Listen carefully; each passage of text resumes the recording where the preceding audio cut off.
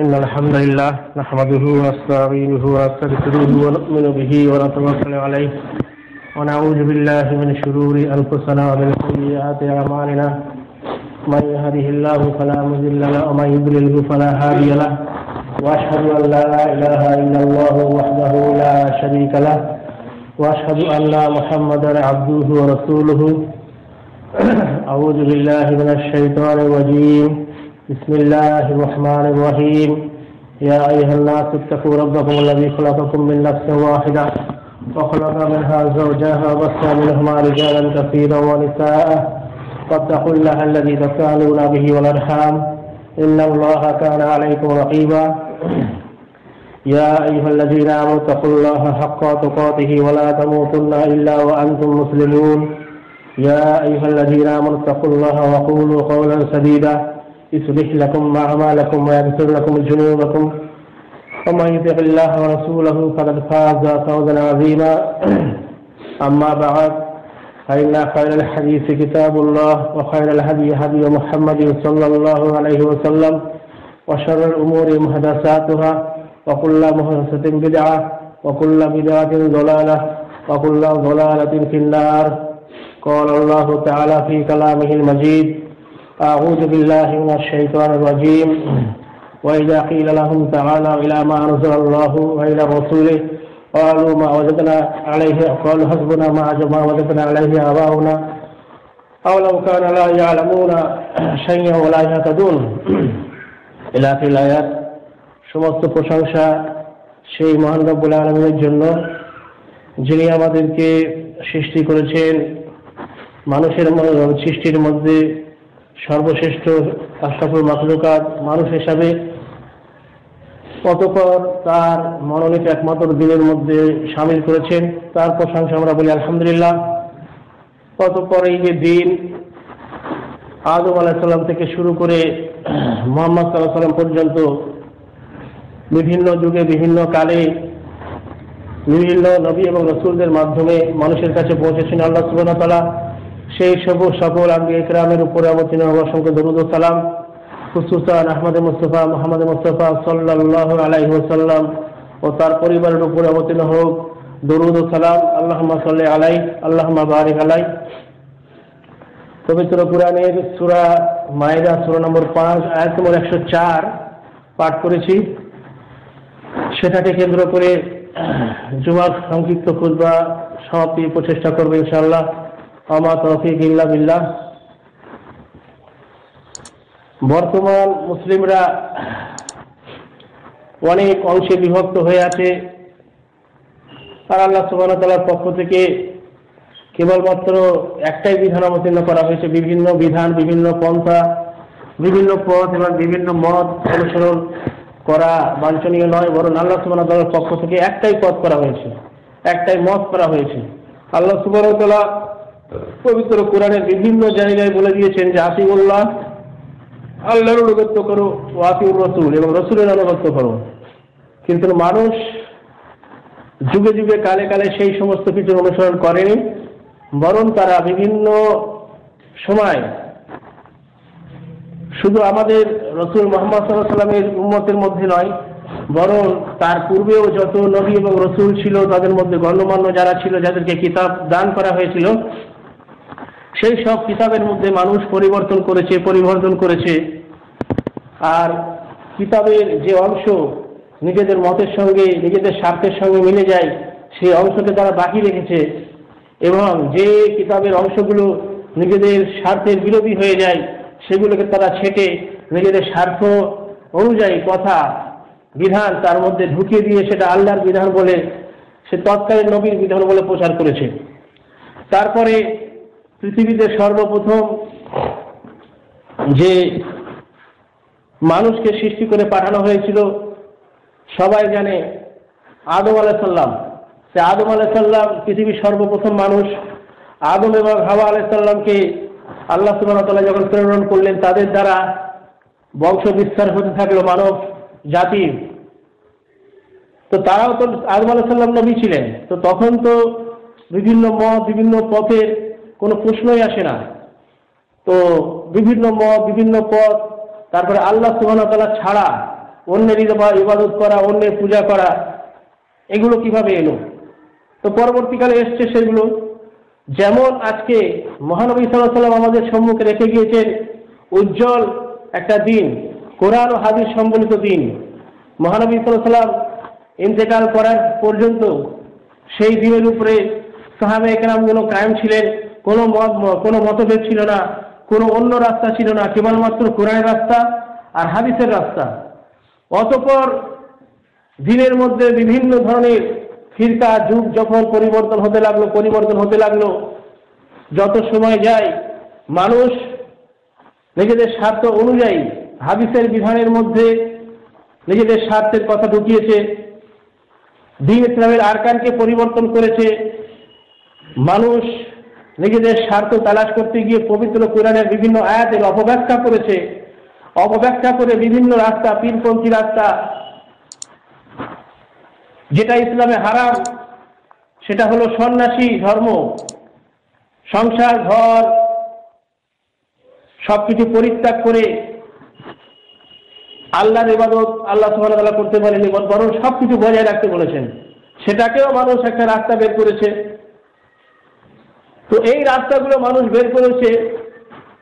তারপরে বিভিন্ন শিরকিমূলক আচরণ, বিভিন্ন বিদআত ধর্মের মধ্যে প্রবেশ করানো হয়েছে।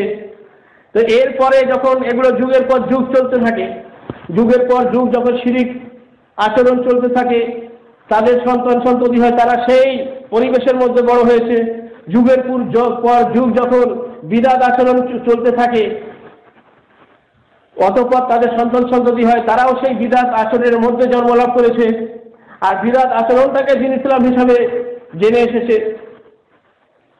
তাদের সম্মুখে যখন বর্তমানে সঠিক ইসলামকে পেশ করা হয় কোরআনের দ্বারা, হাদিসের দ্বারা, তারা বলতে লাগে কি আমাদের পূর্বপুরুষরা বা আমাদের পূর্বপুরুষের মধ্যে যেসব আলেম ছিল, যেসব জ্ঞানীগুণী ছিল, যেসব হুজুররা ছিল, যেসব বক্তারা ছিল, তারা কি কিছু জানতো না? তাদের কাছে কি কোরআন হাদিস ছিল না? তো অনুরূপী ঘটনা কিন্তু পবিত্র কোরআনের মধ্যে বিভিন্ন জায়গায় বর্ণিত আছে, আর আল্লাহ সুবহানাহু ওয়া তাআলা নিজেই সেগুলোকে উল্লেখ করেছেন। যদি আমরা ঘটনা দেখি, যে কথাটা আমি সর্বপ্রথম বললাম যে আদম আলাইহিস সালামকে সৃষ্টি করা হয়েছিল, আদম আর হাওয়া আলাইহিস সালামকে সৃষ্টি করা হয়েছে, আদম আলাইহিস সালাম এবং হাওয়া আলাইহিস সালামকে পৃথিবীতে প্রেরণ করা হয়েছে ইসলামের উপরে, আল্লাহর মনোনীত দ্বীনের উপরে। তারা আল্লাহর ইবাদত করত। অতঃপর তাদের সন্তান সন্ততি হতে লাগলো, আদম বা মানব জাতির বিস্তার হতে লাগলো। তখন কিন্তু আল্লাহ সুবহানাহু ওয়া তাআলা ছাড়া আর কোনো কিছু পূজা করা হতো না, না কোনো গাছ, না কোনো প্রতিমা, না কোনো চন্দ্র সূর্য, কোনো কিছুকে পূজা করা হতো না। অতঃপর তাদের মধ্যে একটা নবী আসলো, যার নাম হলো ইদ্রিস আলাইহিস সালাম। তো ইদ্রিস আলাইহিস সালাম যখন এলো, ইদ্রিস আলাইহিস সালাম ও আদম আলাইহিস সালামের তথা আল্লাহ সুবহানাহু ওয়া তাআলার মনোনীত দ্বীন ইসলামকে প্রচার করতে লাগলেন, সেই অনুযায়ী মানুষদেরকে পরিচালনা করতে লাগলেন। আর ইদ্রিস আলাইহিস সালামের বিশেষ 5 জন শিষ্য ছিল, বিশেষ 5 জন অনুগত ছিল। অন্যান্য মানুষের তুলনায় তারা আল্লাহর ইবাদত অত্যন্ত শ্রদ্ধার সঙ্গে, অত্যন্ত বিনয়ের সঙ্গে পালন করত। অন্যান্য মানুষের তুলনায় তারা আল্লাহ সুবহানাহু ওয়া তাআলার জিকির আজকার বেশি করতো, আল্লাহ সুবহানাহু ওয়া তাআলার ইবাদত বেশি করত, ইদ্রিস আলাইহিস সালামের আদেশ এবং নিষেধগুলোকে বেশি পালন করত। তো মানুষ সেই 5 জন বিশেষ মানুষকে, 5 জন বিশেষ গুণীজনকে তারা শ্রদ্ধার চোখে দেখত। তো যুগ যত পরিবর্তন হতে লাগলো, ইদ্রিস আলাইহিস সালাম মৃত্যুবরণ করলো, অথবা সেই 5 জন ব্যক্তিও মৃত্যুবরণ করলো।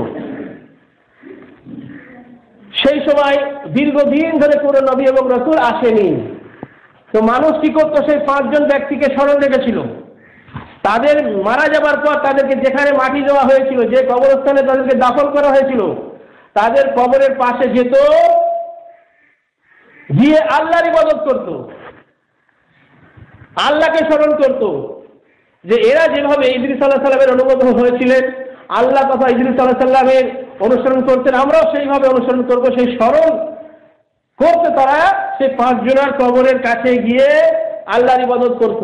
তো শয়তান ইবলিস এখানে সুযোগ পেল, সে কি করলো, মানুষের সম্মুখে একটা দরবেশের রূপে উপস্থিত হলো এবং সেও সেই 5 জন যে 5 জন ব্যক্তি বিশিষ্ট তাদের একান্ত অনুসারী বলে নিজেকে দাবি করলো এবং বলতে লাগলো মানুষদেরকে যে এরা যে মারা গিয়েছে, আস্তে আস্তে তো আমরা এদের যে আমাদের চেহারাগুলো মনে আছে, সুরাতগুলো মনে আছে, আমরা চলে যাবো, এদের সুরাতগুলো এদের চেহারাগুলো আমরা ভুলে যাব, এর পরের প্রজন্ম কিন্তু এদেরকে মনে রাখবে না। তো এদেরকে মনে রাখার জন্য আমার যে সাজেশন হচ্ছে, আমি একটা পরামর্শ দেব, যাদের এদের চেহারা অবিকল মনে আছে তারা এদের চেহারার অনুরূপ একটি করে মূর্তি তৈরি করো। সেই মূর্তির ইবাদত করা হবে না, বরং সেই মূর্তিগুলোকে নিজেদের ঘরেতে স্থান দেওয়া হবে। আর কবরস্থানে আসার প্রয়োজন পড়বে না, তাদেরকে দেখা হবে, তাদের ইবাদতের কথা, তাদের দান সৎকার খয়রাত কথা, তাদের নামাজের কথা, রোজার কথা স্মরণ থাকবে। সেই হিসাবে আমরা আল্লাহর ইবাদত করতে থাকবো। তো সেই সময় মানুষের অতটা গভীর বুদ্ধি হলো না যে এর দ্বারা ভবিষ্যতে কি হতে পারে। তারা কি করলো, সেই 5 জন ব্যক্তির আর সুয়া ইয়াগুস ইয়াউস এবং নাসার, এই 5 জন ব্যক্তির মূর্তি তৈরি করলো।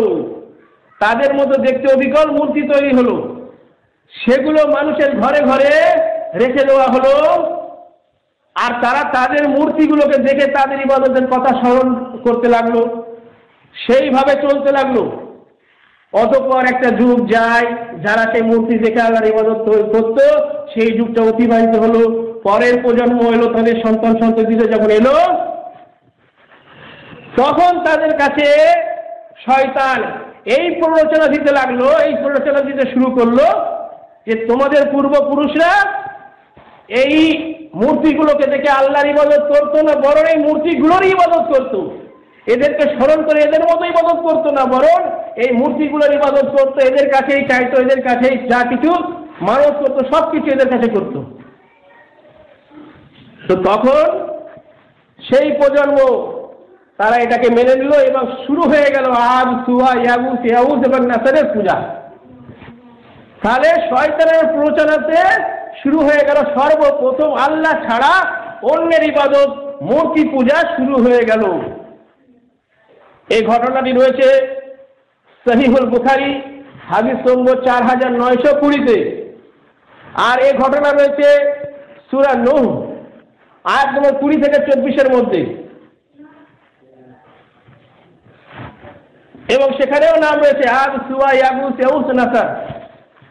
এরপরে যখন দীর্ঘকাল অতিবাহিত হলো, অর্থাৎ যারা মূর্তির পূজা করছে তারা চলে গেল, তারপরের প্রজন্ম তারাও চলে গেল, তারপরের প্রজন্ম যখন আসলো, তাদের কাছে প্রেরণ করা হলো নূহ আলাইহিস সালামকে সর্বপ্রথম রসূল হিসাবে। নূহ আলাইহিস সালাম যখন জ্ঞান প্রাপ্ত হলো, 40 বছর হলো নবুয়ত পেলেন, তখন তিনি মানুষদেরকে নিষেধ করতে থাকলেন যে এই মূর্তির ইবাদত করো না, আল্লাহ ব্যতীত অন্যের ইবাদত করো না, আল্লাহ ব্যতীত অন্যের পূজা করো না, অন্যের কাছে মাথা নত করো না, এসো আল্লাহর ইবাদত করি, এক আল্লাহর ইবাদতের দিকে আহ্বান করতে শুরু করলো। তখন তারা বলতে শুরু করলো যে না, আমরা আমাদের পূর্বপুরুষদেরকে এর ইবাদত করতে দেখেছি, আর তুমি আমাদেরকে এর ইবাদত করতে নিষেধ করছো। তো বর্তমান পরিস্থিতিও ঠিক অনুরূপ, অথচ তাদের পূর্বপুরুষরা সেই মূর্তির ইবাদত করতো না, বরং সেই মূর্তিগুলোকে দেখে সেই জীবিত মানুষের যেমন ভাবে আল্লাহর ইবাদত করতো তেমন ভাবে ইবাদত করার প্রচেষ্টা করত। তো বর্তমানে পরিস্থিতি অনুরূপ কোরআন এবং হাদিসের দিন, কোরআন এবং সেই হাদিসের ইসলাম, সেটাকে ছেড়ে রেখে মানুষ যুগের পর যুগ এক একটা করে শিরকি পন্থা আবিষ্কার করতে থাকে। যুগের পর যুগ কেটে যায়, একটা করে বিরাটি রাস্তা তারা আবিষ্কার করতে থাকে। অতঃপর সেই বিরাট, সেই শিরিক যখন ছেয়ে যায় সমাজের মধ্যে, সেই সমাজের মধ্যে বেড়ে ওঠা জনগণ, পরিবেশের মধ্যে থেকে বেড়ে ওঠা মানুষ মনে করে যে এটাই প্রকৃত ইসলাম। আর কিছু ধর্ম ব্যবসায়ীরা যারা আলিমের নামে কলঙ্ক, তারা কি করে ওই শিরক এবং বিদআতের অনুকূলে বক্তব্য প্রদান করে, বিনা দলিলে বিনা প্রমাণে তারা ইসলাম বলে প্রচার করতে থাকে, বাপ দাদা 14 পুরুষের কাহিনী, পীরেদের কাহিনী, হুজুরদের কাহিনী, তারা কোরআন এবং হাদিসের কাহিনী বলে না। আর নতুন নতুন পন্থা, নতুন নতুন ইবাদত, নতুন নতুন উৎসব ইসলামের মধ্যে সামিল করে দেয়, সেটাকেই তারা ইসলাম মনে করছে, আর সেই রাস্তায় চলছে। যখন তাদেরকে বলা হয় যে এটা হচ্ছে শিরিক, তারা বলে যে এটা আমাদের বাপদাদা 14 পুরুষ থেকে হয়ে এসছে। তারা কি শিরিক করতো নাকি? এটাই তো ইসলাম। যখন তাদেরকে বলা হয় এটা হচ্ছে বিদআত, তারা শুনতে চায় না। তারা বলে আমাদের পূর্বপুরুষরা অমুক অমুক আলেমরা কি ভুল করেছিল, তারা কি শিরকি, তারা কি বিদআতি।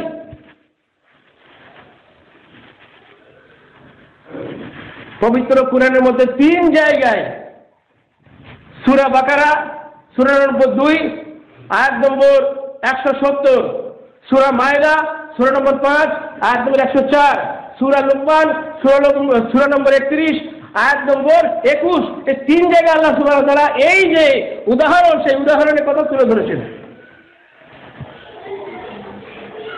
আমি যেটা পাঠ করলাম সূরা মায়দা আয়াত নম্বর 104, সেখানে আল্লাহ সুবহানাহু ওয়া তাআলা বলছেন, ওয়া ইযা কিলা লাহুম তাগালাউ ইলা মা আনজালাল্লাহু ওয়া ইলা রাসূলি, যখন তাদেরকে বলা হয় তোমরা এসো আল্লাহর পক্ষ থেকে যেটা তোমাদের কাছে অবতীর্ণ করা হয়েছে এবং রাসূলের উপরে যেটা বিধান দেওয়া হয়েছে তার অনুসরণ করো। ক্বালু হাসবুনা মা ওয়াজাদনা আলাইহি আবানা, তখন তারা বলে বরং আমরা সেটাকেই ভালো মনে করি যেটার উপরে আমরা আমাদের পূর্বপুরুষদেরকে পেয়েছি।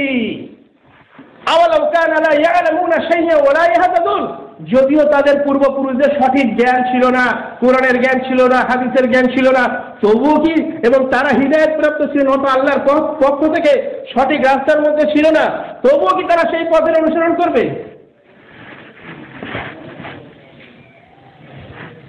তা আল্লাহ সুবহানাহু ওয়া তাআলা নিজেই বলে দিচ্ছেন যে পূর্বপুরুষদের উদাহরণ পেশ করে ভুল রাস্তাকে ধরে থাকা হচ্ছে বোকামো, এবং হিদায়াতের পরিপন্থী রাস্তা, গুমরাহি রাস্তায় চলা। অনুরূপী আয়াত রয়েছে সূরা বাকারা আয়াত নম্বর 170, ওয়া ইযা কিলা লাহুম তাবিউ মা আনজালাল্লাহু ক্বালু বাল নাত্তাবিউ মা আলফাইনা আলাইহি আবানা আওয়ালাউ কানা আবাহুম লা ইয়াকিলুনা শাইআন ওয়া লা ইয়াহতাদুন, যখন তাদেরকে বলা হয় আল্লাহ এবং তার রাসূলের পক্ষ থেকে যা কিছু অবতীর্ণ করা হয়েছে সেই রাস্তায় এসো, তখন তারা বলে কখনোই না, কখনোই যাব না সেই রাস্তায়, বরং আমরা সেই রাস্তার উপরে থাকবো যে রাস্তার মধ্যে, যে পথের মধ্যে আমরা আমাদের পূর্বপুরুষদেরকে পেয়েছি, সেই পথের উপরে আমরা থাকবো। এই যে উদাহরণ পেশ করে তারা, আর এখনো বর্তমানেও পেশ করে যাচ্ছে। আল্লাহ সুবহানাহু ওয়া তাআলা বলছেন যদিও তাদের পূর্বপুরুষরা আছে, তাদের আগের লোকেরা, তাদের মাতা পিতারা, তাদের দাদারা, তাদের 14 পুরুষ সঠিক ইসলাম জানতো না, সঠিক রাস্তা জানতো না, সঠিক জ্ঞান তাদের কাছে ছিল না, তবুও কি তারা এই বুদ্ধিমান হওয়া সত্ত্বেও সে নির্বুদ্ধিদের রাস্তায় চলবে? তা আল্লাহ সুবহানাহু ওয়া তাআলা নিজেই অবাক হয়েছেন যে এরা কারা, যারা পূর্বপুরুষদের দোহাই দিয়ে শিরকি রাস্তাকে আঁকড়ে ধরে থাকতে চায়, যারা পূর্বপুরুষদের দোহাই দিয়ে বিদাতি রাস্তাকে আঁকড়ে ধরে থাকতে চায়, অথচ শিরক যে ব্যক্তি করবে আল্লাহ সুবহানাহু ওয়া তাআলা বলে দিয়েছেন তার গুনাহ কোনোদিন ক্ষমা করা হবে না, তার জন্য হচ্ছে চিরস্থায়ী জাহান্নাম। আল্লাহ সুবহানাহু ওয়া তাআলা পবিত্র কোরআনের মধ্যে বলে দিয়েছেন ইন্নাল্লাহা লা ইয়াগফিরু আন ইউশরাকা বিহি ওয়া ইয়াগফিরু মা দুনা যালিকা লিমান ইয়াশাউ ওয়া মান ইউশরিক বিল্লাহি ফাকাদ ইফতারা ইসমান আযীমা, নিশ্চয় আল্লাহ সুবহানাহু ওয়া তাআলা ক্ষমা করেন না শিরকের গুনাহকে, এছাড়া অন্যান্য গুনাহ যদি আল্লাহ চান তো ক্ষমা করে দিতে পারেন, কারণ নিশ্চয় শিরক হচ্ছে সবচেয়ে বড় গুনাহ, সবচেয়ে মারাত্মক গুনাহ। অথচ আজকের মুসলমানদের মধ্যে অধিকাংশ মুসলমান আজকে আল্লাহ সুবহানাহু ওয়া তাআলা ছাড়া অন্যের ইবাদত করছে, অন্যের কাছে মানত করছে, অন্যের কবরে গিয়ে তারা কি করছে, চাদর চড়াচ্ছে, সেখানে সিজদা করছে। তো এমন শিরক এটা, সে যুগে করতো মূর্তি পূজা, এরা করে মুর্দা পূজা। মূর্তি পূজা এবং মুর্দা পূজার মধ্যে কোনো পার্থক্য নেই, মূর্তি পূজা এবং মুর্দা পূজার মধ্যে কোনো পার্থক্য নেই, বরং মূর্তিগুলোকে যে দাঁড় করিয়ে কাদার মূর্তি তৈরি করে তাদের যে পূজা করছে তারা নিজেদের সামনে দাঁড়িয়ে আছে, আর এরা মারা গিয়েছে, যাদের প্রাণ হরণ হয়ে গেছে, কবর দেওয়ার পরে তাদের শরীর পচে গলে মাটিতে মিশে গিয়েছে, তারপরেও তাদের ইবাদত করছে, এমন বস্তুর ইবাদত করছে যার কোনো অস্তিত্ব নেই।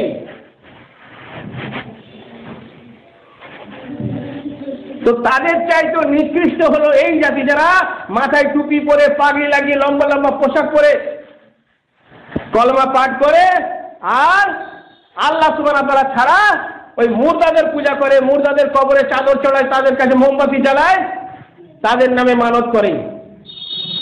তো সে যুগেও ছিল গোমরাহ, তারাও আল্লাহকে মানত, মানার পরেও তারা মূর্তির পূজা করত, এরাও সেই গোমরাহের মধ্যে রয়েছে। এমনকি বর্তমানে যে হিন্দু ধর্মে পূজা করা হয়, যারা বেদ পুরাণ গীতা সঠিকভাবে অধ্যয়ন করে তারা জানে যে বেদ পুরাণ গীতার মধ্যে কোনো মূর্তি পূজার কথা বলা হয়নি, বরং সেখানে বলা হয়েছে না তস্তি প্রতিমা আস্তি, ঈশ্বরের কোনো প্রতিমা নেই, তার কোনো রূপ নেই।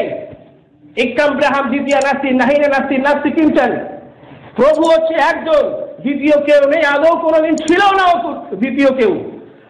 অনেক হিন্দু ভাই এখন এমন আছে যারা ফেসবুকে, হোয়াটসঅ্যাপে লেখালেখি করছে যে হিন্দু ধর্মের মধ্যে মূর্তি পূজার কোনো প্রমাণ নেই, কোনো দলিল নেই।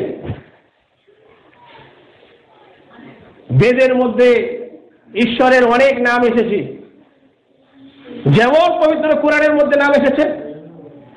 আল্লাহ সুবহানাহু ওয়া তাআলা যেমন বলেছেন, কুল ইউল্লাহা ওয়া রাহমান আইয়াম্মা তাদউ ফালাহুল আসমাউল হুসনা। আল্লাহ সুবহানাহু ওয়া তাআলার জন্য রয়েছে সুন্দর সুন্দর নাম। আল্লাহ সুবহানাহু ওয়া তাআলা হচ্ছেন সৃষ্টিকর্তা, খালিক মানে সৃষ্টিকর্তা, আর রাজ্জাক মানে রুজিদাতা। তবে আমরা কি খালেক নামে একটা মূর্তি তৈরি করব নাকি? রাজ্জাক নামে একটা মূর্তি তৈরি করব নাকি? ওয়াহাব নামে একটা মূর্তি তৈরি করব নাকি? এটাই হয়েছে হিন্দু ভাইরা যারা আজকে মূর্তি পূজা করছে, দুর্গা হোক, সরস্বতী হোক, আর কালী হোক, আর অমুক হোক, আর শিব হোক, তাদের প্রভুর যে নাম এসেছে বেদের মধ্যে সেগুলোকে কল্পনা করে এক একটা রূপ দিয়ে তারা সেগুলোর ইবাদত করছে, সেগুলোর পূজা করছে। তো বর্তমানে মুসলমানরাও সেই ছোঁয়া তাদেরকে লেগে গিয়েছে। তারা এক আল্লাহকে ছেড়ে বিভিন্ন ধরনের বাবা, বিভিন্ন ধরনের পীর, তাদের ইবাদতে মশগুল রয়েছে। এদের গুনাহ কোনোদিন ক্ষমা হবে না, কারণ আল্লাহ সুবহানাহু ওয়া তাআলা বলে দিয়েছেন যে শিরকের গুনাহ ব্যতীত অন্য কোনো গুনাহ তিনি ক্ষমা করতে পারেন, কিন্তু শিরকের গুনাহ তিনি কোনোদিন ক্ষমা করবেন না। যারা শিরক করে মারা যাবে তাদের জন্য চিরস্থায়ী জাহান্নাম। এক সাহাবা আল্লাহ রাসূল সাল্লাল্লাহু আলাইহি ওয়াসাল্লামকে জিজ্ঞেস করলেন, হে আল্লাহর রাসূল, সবচাইতে গুনাহের কাজ কি? তিনি বললেন, সবচাইতে বড় গুনাহের কাজ হচ্ছে আল্লাহ সুবহানাহু ওয়া তাআলার সঙ্গে অপর কাউকে শরীক করা, তার ইবাদত করা, অথচ আল্লাহ সুবহানাহু ওয়া তাআলা তোমাকে সৃষ্টি করেছেন। এই মূর্তিগুলোর, এই গাছপালা, এই প্রতিমা, এই পাথর, সূর্য, চন্দ্র, নক্ষত্র, তাদের ক্ষমতা নেই যে কোনো কিছুকে সৃষ্টি করে। যিনি সৃষ্টিকর্তা তারই ইবাদত করতে হবে, তারই কাছে মানত করতে হবে, তারই পূজা করতে হবে। অথচ মুসলমানদের মধ্যে একটি দল এমন মনে করে যে এই যে বাবারা মারা গিয়েছে তাদের ক্ষমতা আছে, তারা মারা যাবার পর কবরে গিয়েছে, তাদের ইবাদত আমরা করব, তাদের কাছে মাথা নত করব, তাদের কাছে মানত করব, তারা আমাদের হাজতকে পূর্ণ করবে, তারা আল্লাহর কাছে আমাদের জন্য কি করবে? সুপারিশ করবে। অথচ কাল কিয়ামতের দিনে যে মহানবী সাল্লাল্লাহু আলাইহি ওয়াসাল্লাম ব্যতীত আল্লাহ সুবহানাহু ওয়া তাআলার কাছে সুপারিশ করার অনুমতি আর কেউ পাবে না। তো আমাদের ভুল আকীদা থেকে, ভুল ইসলাম থেকে বেরিয়ে আসতে হবে। বাপ দাদা 14 পুরুষদের আমলের কথা, তাদের শিরকি আমলের কথা, তাদের বিদাতির আমলের কথা জানার পর যখন আমাদের কাছে সঠিক ইসলাম আসবে, কুরআন এবং হাদিস আসবে, সেগুলোকে গ্রহণ করতে হবে আর তাদের ভুলকে ভুল বলে জানতে হবে। যদি তাদের পথ সত্য হতো, তাহলে আমাদের যদি তালাশ করা হয়, আমাদের যদি গবেষণা করা হয়, আমাদের পূর্বপুরুষ, তাদের পূর্বপুরুষ, তাদের পূর্বপুরুষ, তাদের পূর্বপুরুষ, দেখা যাবে তারাও কি ছিল? মূর্তি পূজা করতো, তারা হিন্দু ছিল। তাহলে তাদের পূর্বপুরুষরা ইসলাম কবুল করেছিল বলে আমরা আজকে ইসলাম পেয়েছি।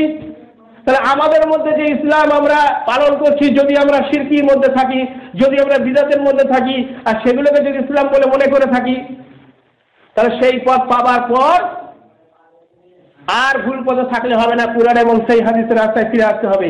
যদি আমাদের কাছে কোনো আমল থেকে থাকে, সেই আমল যদি কুরআন এবং হাদিস দ্বারা প্রমাণিত থাকে, নিঃসন্দেহভাবে সেগুলোকে করতে হবে। আর যদি আমরা এমন কোনো আমল করে থাকি যেগুলোর প্রমাণ কোরআনে নাই, যেগুলোর প্রমাণ হাদিসের মধ্যে নাই, তো তৎক্ষণাৎ সেটাকে দূর করে দিতে হবে, সেটা থেকে বিরত থাকতে হবে এবং সঠিকভাবে কোরআন এবং হাদিস যে আমলের কথা বলছে সেই আমলের রাস্তায় ফিরে আসতে হবে। সেই ব্যক্তি হলো মুক্তিপ্রাপ্ত। নচেত শিরকি আকীদায় মৃত্যুবরণ করার দরুন চিরস্থায়ী জাহান্নাম, আর বিদাতি আকীদা মৃত্যুবরণ করার জন্য সমস্ত আমল বিনষ্ট হয়ে যাবে, ফলাফলে কিছুই পাওয়া যাবে না, জাহান্নাম পাওয়া যাবে। যদি তাদের আকীদা সঠিক থাকে, শিরকি আকীদা না থাকে, তবে তারা মুক্তি পেয়ে জান্নাত পাবে, সেটা দূরের কথা। তো আমাদের লোকেদের কাছে পেশ করতে হবে সঠিক ইসলামকে, বার্তা দিতে হবে কুরআন এবং হাদিসের দিকে ফিরে আসা। তর্কাতর্কি করে কোনো লাভ হবে না। বিভিন্ন জায়গায় আজকে তর্ক সভা করো, আজকে অমুক করো, তমুক করো, ডাকো, তোমাদের কত আলেম আছে। বিদাতীদের পরিকল্পনা হচ্ছে ভিড় জমা করে সত্যকে প্রত্যাখ্যান করা, সত্যকে হারিয়ে দেওয়া। ভিড় জমা করবে তারা। আজকে ইন্টারনেটের যুগ, আজকে প্রযুক্তির যুগ, আসল প্রযুক্তির মাধ্যমে ডিবেট হয়ে যায়, এটা তাদের কাছে বার্তা দেবেন। আজকে গুগল মিটের মাধ্যমে,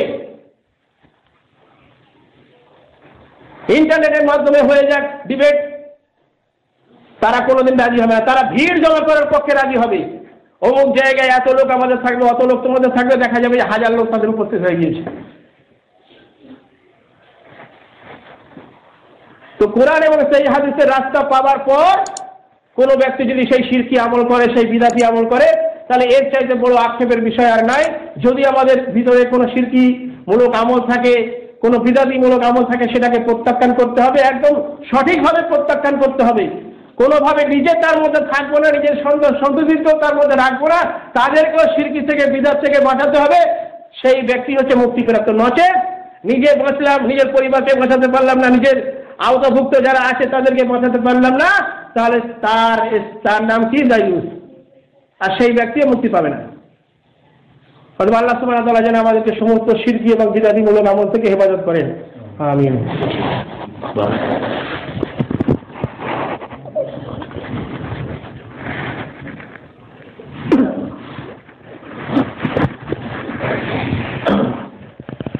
আলহামদুলিল্লাহ ওয়াহদা আল্লাহ ইবাদিল্লাহি বাদা والصلاة والسلام على رسول الله أما بعد أعوذ بالله من الشيطان الرجيم وإذا قيل لهم اتبعوا ما أنزل الله قالوا ما وجدنا عليه آباءنا أولو كان الشيطان يدعونا إلى عذاب السعير লাফিল আয়াত। আমি যে আয়াতটা এখন পাঠ করলাম, সে আয়াতটা রয়েছে, যে কথা উল্লেখ করছিলাম যে সূরা লুকমানের আয়াত নম্বর 21। সেখানে আল্লাহ সুবহানাহু ওয়া তাআলা আরো বিস্তারিতভাবে বলে দিলেন যে যখন মানুষদেরকে বলা হয় তোমরা আল্লাহর পক্ষ থেকে যেটা অবতীর্ণ করা হয়েছে তার অনুসরণ করো, তারা সেটাকে অস্বীকার করে বলেন আমরা কখনোই সেই পথে যাব না, বরং আমরা অনুসরণ করব আমাদের পূর্বপুরুষ থেকে যেটা আবিষ্কার হয়ে আসছে, যেটা অনুসরণ হয়ে আসছে, আমাদের পূর্বপুরুষ থেকে যে ইসলাম চলে এসছে, আমাদের পূর্বপুরুষ থেকে যেভাবে ধর্ম রীতি পালন করা হয়েছে সেই পথে আমরা থাকব। তো অতঃপর আল্লাহ সুবহানাহু ওয়া তাআলা বলছেন আওয়ালাউ কানা শাইতানু ইয়াদউনা ইলা আযাবিস সাঈর, যদিও শয়তান এর মাধ্যমে, শয়তান ওই পূর্বপুরুষদের রাস্তাকে আঁকড়ে ধরে থাকার মাধ্যমে এই বাহানায় তাদেরকে জাহান্নামের আগুনের মধ্যে নিক্ষেপ করতে চায়, নিয়ে যেতে চায়, তবুও কি তারা সেই জাহান্নামের পথেতে পড়ে থাকবে, আঁকড়ে ধরে থাকবে সেই পথকে? খুলুন সূরা লুকমান আয়াত নম্বর 21, স্পষ্ট দেখতে পাবেন সেখানে যে আল্লাহ সুবহানাহু ওয়া তাআলা বলছেন যখন তাদেরকে বলা হয়, যখন মানুষদেরকে বলা হয় এসো কোরআনের পথে, এসো হাদিসের পথে, যেটা আল্লাহর পক্ষ থেকে অবতীর্ণ করা হয়েছে, তখন তারা ওই একই কথা বলে আমাদের পূর্বপুরুষদেরকে যে আমলের মধ্যে পেয়েছি, আমাদের পূর্বপুরুষদেরকে যে ইসলামের মধ্যে পেয়েছি তার মধ্যে আমরা থাকবো, ওই পথে যাব না, তোমাদের ডাকে সাড়া দেবো না। আল্লাহ তাআলা বলছেন যদিও ওই কথার মাধ্যমে, ওই পূর্বপুরুষদের রীতিনীতি, তাদের শিরকি বিদাতি রীতিনীতিকে আঁকড়ে ধরার মাধ্যমে শয়তান তাদেরকে জাহান্নামের আগুনে প্রবেশ করাতে চায়, কঠিন আযাবের মধ্যে প্রবেশ করাতে চায়, তবুও কি তারা সেই রাস্তা আঁকড়ে থাকবে? তো তাদের পূর্বপুরুষরা যদি জাহান্নামে গিয়ে থাকে তারাও কি জাহান্নামে যাবে নাকি? আমার বাপ, আমার মা, আমার দাদা, আমার দাদি, আমার পরদাদা পরদাদিরা যে আমল করেছে তারা সেই আমলের মাধ্যমে যদি কুফরি করে থাকে জাহান্নামে যাবে, তাহলে আমি বুদ্ধিমান, আমি লেখাপড়া শিখেছি, আমার জ্ঞান আছে, আমার বিবেক আছে, আমিও সেই পথটা আঁকড়ে ধরে থাকবো নাকি? নাকি আমার পূর্বপুরুষদের সেই রাস্তাকে ছেড়ে দিয়ে যে রাস্তায় মুক্তি পাবো, যে রাস্তা চললে পরে আল্লাহ সুবহানাহু ওয়া তাআলার রহমত পাবো, দয়া পাবো, সেই রাস্তার মধ্যে চলবো? তো বুদ্ধিমান, জ্ঞানবান, বিবেকবান মানুষের জন্য এটা কোনোদিনই শোভা পায় না যে সে বেঠিক রাস্তাকে আঁকড়ে থাকবে, বরং প্রত্যেক ব্যক্তি চাইবে যে সঠিক রাস্তার মধ্যে সে চলতে, মুক্তি পেতে। যেমন মদিনার মধ্যে আল্লাহ রসুল সাল্লাল্লাহু আলাইহি ওয়াসাল্লাম যখন গেলেন, অনেক মানুষ যেমন ইসলাম গ্রহণ করলো, এক ব্যক্তি এলো আল্লাহ রসুলের কাছে। আল্লাহ রসুল সাল্লাল্লাহু আলাইহি ওয়াসাল্লামের কাছে এসে বলল, হে আল্লাহ রসুল, আমার পিতামাতার অবস্থান কি, আমার পিতামাতারা কোথায় আছে? কারণ তার যে পিতামাতা ছিল তারা তো ওই ইহুদি কিংবা নাসারা ছিল, শিরকি আমলের মাধ্যমে মারা গিয়েছে। তখন আল্লাহ রাসূল সাল্লাল্লাহু আলাইহি ওয়াসাল্লাম বলে দিলেন, তোমার পিতামাতার অবস্থান জাহান্নামে। তো সেই ব্যক্তিকে ছেড়ে দিল নাকি ইসলাম, যে আমার পিতামাতা যাবে যে যেমন জাহান্নামে, আমিও জাহান্নামে যাব তাদের রাস্তায়। ওদেরকে সেই ব্যক্তি ইসলাম কবুল করেছিল, যার জন্য তো জানতে চাইলো। তখন আল্লাহ রাসূল সাল্লাল্লাহু আলাইহি ওয়াসাল্লাম কি করলেন, তার মন খারাপ বলে নিজে কি বললেন, যে তোমার পিতা এবং আমার পিতা উভয় জাহান্নামে, খুলুন সহিহ মুসলিম হাদিস নম্বর 203 কিতাবুল ঈমান। এখন এই কথা শুনে যদি আবার বলবে, দেখো এরা আহলে হাদিসরা বলছে যে মুহাম্মদ সাল্লাল্লাহু আলাইহি ওয়াসাল্লামের পিতা জাহান্নামে, আরে আমি বলিনি, মুহাম্মদ সাল্লাল্লাহু আলাইহি ওয়াসাল্লাম বলছেন যে আমার পিতা জাহান্নামে। এবারে কি হবে? তাহলে মুহাম্মদ সাল্লাল্লাহু আলাইহি ওয়াসাল্লামের পিতা মূর্তি পূজা করতো, ওই কাবা ঘরের রক্ষিত 360টি মূর্তি সেও পূজা করতো। মুহাম্মদ সাল্লাল্লাহু আলাইহি ওয়াসাল্লামের মাতা সেই মূর্তি পূজা করতো। তাহলে মুহাম্মদ সাল্লাল্লাহু আলাইহি ওয়াসাল্লামের কাছে যখন ইসলাম এলো, আল্লাহর ইবাদত করতে হবে, আল্লাহর দিকে মানুষকে ডাকতে হবে, মুহাম্মদ সাল্লাল্লাহু আলাইহি ওয়াসাল্লাম বলতে পারতেন আমার পূর্বপুরুষরা জাহান্নামে গিয়েছে, পিতামাতা যখন জাহান্নামে যাবে, তো আমি কেন জান্নাতে যাব? তা আল্লাহর কাছে, আল্লাহর নিকট কে নবীর পিতা, কে নবীর ভাই, কে নবীর সন্তান, কে নবীর বিবি, কে মুমিনের স্ত্রী, কে মুমিনের সন্তান, এর কোনো মূল্য নেই। আল্লাহ সুবহানাহু ওয়া তাআলার কাছে মূল্য হচ্ছে কে তাওহীদবাদী, তাওহীদের উপরে মৃত্যুবরণ করেছে, দ্বীন ইসলামকে আঁকড়ে ধরেছে, শিরক থেকে মুক্তি থেকেছে। শুধু মুহাম্মদ সাল্লাল্লাহু আলাইহি ওয়াসাল্লামের পিতামাতা জাহান্নামের তা নয়। ইব্রাহিম আলাইহিস সালামের পিতা কি করতো? আযর, সে কি করতো? ওই যে মূর্তির পূজা হতো নমরুদের যুগে, সে মূর্তিগুলোকে নিজে তৈরি করতো। ইব্রাহিম আলাইহিস সালামের পিতাও জাহান্নামে। সহিহ বুখারীতে হাদিস রয়েছে, কাল কিয়ামতের দিনেতে যখন ইব্রাহিম আলাইহিস সালামের পিতাকে শাস্তি দেওয়া হবে, হিসেবে নিয়ে আসা হবে, তখন ইব্রাহিম আলাইহিস সালাম আল্লাহর কাছে একটা চেয়ে নিয়েছিলেন যে হে আল্লাহ, আমি তোমার দ্বীন প্রচার করছি, ধর্ম প্রচার করছি, আমার পিতা মূর্তি তৈরি করছে, সেই পূজা করছে, তো মূর্তি পূজা করলে, মূর্তির ইবাদত করলে তো জাহান্নামে যাবে, কাল কিয়ামতের দিনে আমাকে অপমান করো না। তো ইব্রাহিম আলাইহিস সালামকে আল্লাহ সুবহানাহু ওয়া তাআলা বলেছেন, ঠিক আছে আমি তোমাকে অপমানিত করব না। তো কাল কিয়ামতের দিনে যখন দেখবেন যে তার পিতাকে হিজড়ে নিয়ে আসা হচ্ছে, টেনে নিয়ে আসা হচ্ছে, তখন ইব্রাহিম আলাইহিস সালাম বলবেন, হে আল্লাহ, এর চাইতে বড় অপমান আর কি হতে পারে? আমার পিতা আজকে দেখুন জাহান্নামে যাচ্ছে। তো লোকে বলবে ইব্রাহিমের পিতা। অতঃপর আল্লাহর পক্ষ থেকে বলা হবে, হে ইব্রাহিম, তুমি ঘাটটা ঘুরিয়ে দেখো তোমার পিতার দিকেই। ঘাটটা ঘুরিয়ে দেখবে যে একটা নিকৃষ্ট পশু, সে রক্তে লটপট হয়ে আছে, তাকে টানতে টানতে হিজড়ে জাহান্নামের মধ্যে নিক্ষেপ করা হবে। আল্লাহর পক্ষ থেকে বলা হবে, তোমাকে, তোমার পিতাকে আর কেউ চিনতে পারবে না যে এটা ইব্রাহিমের পিতা। তাকে নিকৃষ্ট পশুর রূপ দান করে, চেহারা দান করে জাহান্নামে নিক্ষিপ্ত করা হলো। তোরা আল্লাহর কাছে মর্যাদা নেই যে সে নবীর পিতা, সে শিরকে ছিল, সে জাহান্নামী। লূত আলাইহিস সালামের স্ত্রী, সে মুশরিক ছিল। লূত আলাইহিস সালামের কওমরা কি করত? আজকে যেদিকে যেখানে কোর্ট পারমিশন দিচ্ছে সমকামী বৈধ, পুরুষ পুরুষ বিয়ে বৈধ, স্ত্রী স্ত্রী বিয়ে বৈধ, অর্থাৎ পুরুষ পুরুষ সঙ্গম করবে এটা বৈধ, এটা আবিষ্কার কারা করেছে? লূত আলাইহিস সালামের সম্প্রদায়। সবচেয়ে নিকৃষ্ট পাপী ছিল তারা। তো সেই লূত আলাইহিস সালামের স্ত্রী কি করত? কোনো আগন্তুক দেখলে, অপরিচিত ব্যক্তি দেখলে নিজের গোত্রদের খবর দিত, দেখো অমুক জায়গায় কিছু যুবক এসেছে, তাদেরকে কিডন্যাপ করে তাদেরকে ধর্ষণ করো। লূত আলাইহিস সালামকে বলা হয়েছিল আল্লাহর পক্ষ থেকে যে তোমার এই সম্প্রদায়ের উপরে আল্লাহর আযাব অবতীর্ণ হবে, তুমি তোমার নিজের আহাল পরিবারকে নিয়ে আর তোমার মুসলিমদেরকে নিয়ে চলে যাও এখান থেকে। কিন্তু তোমার স্ত্রী বাদ দিয়েছে গুমরাহি। অনুরূপ নূহ আলাইহিস সালামের কথা স্মরণ করুন, সূরা নূহ খুলুন।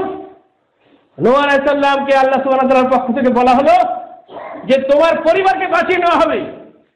নূহ আলাইহিস সালামের ছেলে ছিল বিরোধী, অর্থাৎ মূর্তিগুলোর পূজা করতো, তাদের পূজা করতো। যখন বন্যা হচ্ছে, যখন চারিদিকে ডুবে যাচ্ছে, তার ছেলে কিন্তু তখনও তার নৌকায় ওঠেনি, বরং বলছে আমি বেঁচে যাবো, আমি তোমার নৌকায় উঠবো না বাবা। তখন নূহ আলাইহিস সালাম আল্লাহকে বলছে, হ্যাঁ আল্লাহ, আমার সন্তান ডুবে যাচ্ছে, তুমি তো বলো যে আমার পরিবারকে বাঁচিয়ে নেবে। তখন আল্লাহর পক্ষ থেকে বলা হচ্ছে, নূহ, যে বিষয়ে তোমার জ্ঞান নেই সে বিষয়ে তুমি কোনো কথা বলবে না। যে তোমার কথা মানে না, আল্লাহর বিধানের মধ্যে যে নেই, আর তুমি আল্লাহর বিধান মানছো, সে তোমার পরিবারভুক্ত নয়। তোমার পরিবারভুক্ত হলো মুসলমানরা, যারা আল্লাহর উপর ঈমান এনেছে। তো রক্তের সম্পর্ক চাইতে বড় সম্পর্ক হচ্ছে ঈমানের সম্পর্ক। মহানবী সাল্লাল্লাহু আলাইহি ওয়াসাল্লাম একবার বলেছিলেন, কিছু সাহাবা আছে যে অমুক গোত্রের লোক, অমুক বংশের লোক, অমুক বড় লোক, অমুক ধনী, তারা আমার বন্ধু নয়, বরং আমার বন্ধু হচ্ছে প্রত্যেক সেই ব্যক্তি যে ব্যক্তি আল্লাহর উপর ঈমান রাখে, যে ব্যক্তি রসুলের উপর ঈমান রাখে, যে ব্যক্তি আল্লাহ এবং তার রসুলের পথে চলে, ইসলামকে ধারণ করে সেই পথে চলে, তারা হচ্ছে আমার প্রকৃত বন্ধু। তো আল্লাহর কাছে মর্যাদা নাই যে কে নামাজি পরেশগার ব্যক্তি সন্তান, তার ছেলে, তার মেয়ে, তার স্ত্রী, এসবের কোনো মর্যাদা নাই। মর্যাদা হচ্ছে দিনের উপরে সে আছে কিনা, তাওহীদের উপরে সে আছে কিনা, বিদআত থেকে সে বেঁচে আছে কিনা। এর উপরে যে মৃত্যুবরণ করবে সেই হচ্ছে জান্নাতি। যত বড় নবীর স্ত্রী হোক, তার মা হোক, তার বাপ হোক, সূরা তওবা 113 খুলুন, সেখানে তাফসীর দেখুন। যেমন বললাম যে সহিহ মুসলিম কিতাবুল ঈমান হাদিস নম্বর 203, সেখানে মুহাম্মদ সাল্লাল্লাহু আলাইহি ওয়াসাল্লাম বলেছেন, আমার পিতা জাহান্নামে। তো সূরা তওবা 113 ব্যাখ্যা আল্লাহ রাসূল সাল্লাল্লাহু আলাইহি ওয়াসাল্লাম কিছু সাহাবাদের সঙ্গে আছেন, পথিমধ্যে তার মাতার কবর পড়ে গেল, রাসূল সাল্লাল্লাহু আলাইহি ওয়াসাল্লাম মায়ের কবর পড়ে গেল, রাসূল সাল্লাল্লাহু আলাইহি ওয়াসাল্লাম নিজের মায়ের কবর জিয়ারত করছেন, তারপর সবাই যে যার কাজে আছে। তারপরে দেখছেন আল্লাহ রাসূল সাল্লাল্লাহু আলাইহি ওয়াসাল্লাম কাঁদছেন, তার নয়ন দিয়ে ঝরঝর করে অশ্রু বইছে। তো উমর রাদিয়াল্লাহু আনহু বললেন, হে আল্লাহ রাসূল, আমার পিতামাতা আপনার উপরে কুরবান হোক, আপনি কাঁদছেন কেন? তখন আল্লাহ রাসূল সাল্লাল্লাহু আলাইহি ওয়াসাল্লাম বললেন, আমি আমার মায়ের জন্য ক্ষমা প্রার্থনা করার প্রয়াস করলাম আল্লাহর কাছে, কিন্তু আল্লাহর পক্ষ থেকে সেটার অনুমতি দেওয়া হলো না। আমার মায়ের জন্য ক্ষমা প্রার্থনা করার অনুমতি আল্লাহ দিল না, তাই আমার মায়ের জাহান্নামের শাস্তির ভয়েতে, তার কথা চিন্তা করে আমার কান্না আসছে। এটা আল্লাহ রাসূল বললেন। আর এখনকার লোকেরা, ওই বিশেষ করে ব্রেলিরা যারা কবর পর্যন্ত, তারা জাল হাদিস তৈরি করে দিয়েছে। এটা শুনতেও যেমন অবাক লাগে যে আল্লাহর রাসূল সাল্লাল্লাহু আলাইহি ওয়াসাল্লামকে নবুয়ত দেওয়ার পরে তার পিতাকে, তার মাতাকে জীবিত করা হয়েছে, তার সম্মুখে এসছে, লা ইলাহা ইল্লাল্লাহ মুহাম্মাদুর রাসূলুল্লাহ কইছে, আর মারা গেছে। আবার জাল হাদিস বর্ণনা করতে মানুষের কাছে যেটা একটা ঠেকবে, সে বিবেক বিবেচনাও নেই।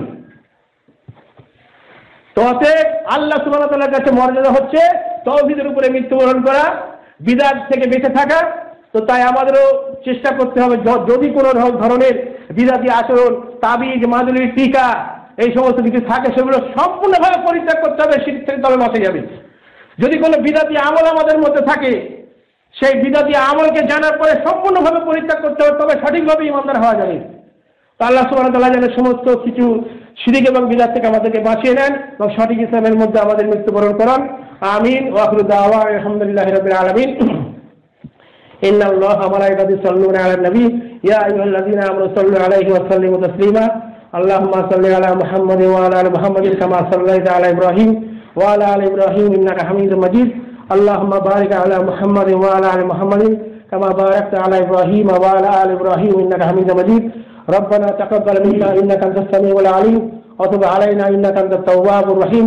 سبحان ربك رب العزة عما يصفون وسلام على المرسلين والحمد لله رب العالمين.